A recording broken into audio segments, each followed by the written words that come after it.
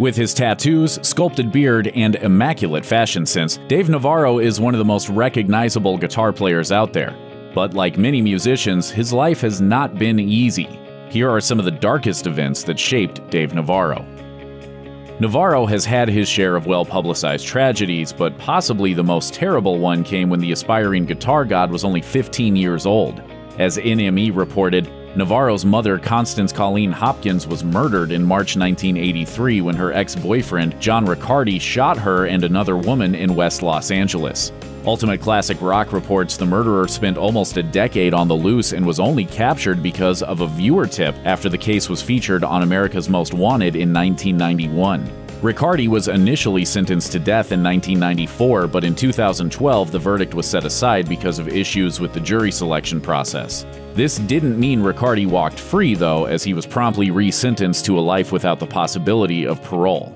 The experience was particularly awful for Navarro because he was supposed to be there on the night of the murders. It was actually a miracle that I wasn't home, because I think that obviously if I was home that night, it would have gotten me too. He attributes this turn of events to divine intervention.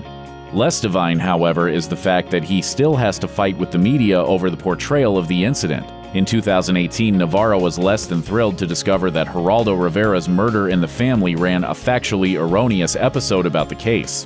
As a teenager, Dave loses the family member he cherishes most, taken from him by a violent, jealous man, driven to kill. In a since-deleted Instagram post, Navarro accused Geraldo of getting the story wrong, adding, "I did not find a body and I did not turn to drugs after this event.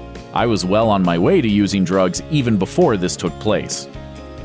Navarro entered the limelight as the guitarist of Jane's Addiction, and to say his entrance was explosive is a criminal understatement. Guitar World calls Jane's Addiction a stink bomb that kicked the haughty hair metal bands that ruled the late 1980s airwaves off their pedestals and served as a precursor for grunge with its anti-corporate attitude and raw sound.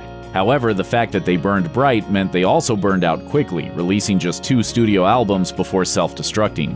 In 1991, the band evaporated in a cloud of personal chemistry issues brought on by their hectic touring schedule, which caused increasing strains and fights both on and off stage. The leading personalities of the group, Navarro and singer Perry Farrell, still can't agree on what ultimately caused the collapse. Farrell feels the breakup was, quote, based on emotional reasons, as everyone kept knocking down his ideas and he felt his creativity was facing a wall.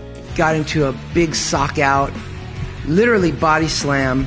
Navarro, on the other hand, makes it clear he thinks the band was ended by Farrell's intense personality, combined with the band's copious drug use and the fact that they never even tried to talk about their differences. And, it convinces you that it's got to be a certain way. And then you know what happens? He's right. Every f***ing time. And you're like, God it, Farrell. Of course, their 1991 breakup was far from the final one. There have been multiple reunions over the years, but considering the band has broken up more than once, it's possible their communication skills still leave something to be desired. Living a lifestyle of sex, drugs, and rock and roll is not necessarily conducive for long-term marital happiness, and Navarro is no exception. According to Inquisitor, the rocker has been married 3 times so far, and all of them have ended in disaster. According to MTV News, his first marriage lasted 2 years, and his second was annulled after only a month. Navarro's most high-profile marriage was his third one with actress Carmen Electra. In 2004, the two documented their road to the altar in an MTV show called Till Death Do Us Part, Carmen and Dave, which unsurprisingly gave the impression that the two were genuinely happy together. It wasn't meant to last, though, and in 2006 their marriage fell prey to the oldest of celebrity couple hindrances, conflicting schedules. An anonymous source close to the former couple said at the time, the reality of it is that they're better off as best friends. Navarro has multiple major bands in his resume, but there have been whispers that an even bigger group once courted him for the guitarist spot. In a 2010 interview for the Talking Metal podcast, Navarro confirmed rumors that he once almost joined Guns N' Roses. This came close to happening when Izzy Stradlin left the band in 1991, and Axl Rose even called Navarro to offer him a place in the band, but it never came to be. Navarro says there were multiple reasons why he was ultimately never welcomed to the jungle, but that his significant heroin addiction at the time was the main culprit. According to Guns N' Roses Central, the sad story of a man who was living the rock star lifestyle too hard to join arguably the greatest rock band of the time almost had a heartwarming epilogue when Navarro joined forces with Guns N' Roses in the late 1990s to play on a song of theirs. Unfortunately, the song in question was Oh My God, which the fan site shrugs off as forgettable.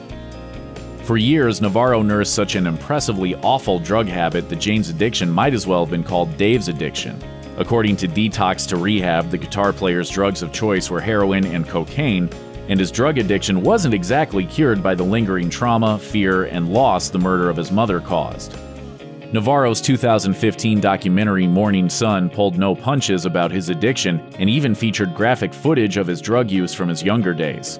Fortunately, by the time the documentary came out, he was living a much healthier lifestyle. He stopped using both cocaine and heroin in the late 1990s, stopped intravenous use altogether sometime around 2000, and says he's been completely clean and sober since 2012. Navarro may be most famous for Jane's Addiction, but as Guitar World points out, it's hardly the most famous band he has played with. From 1993 to 1998, Navarro was the guitarist for the Red Hot Chili Peppers and was part of the recording lineup when they released 1995's One Hot Minute. However, it was a difficult time for everyone involved.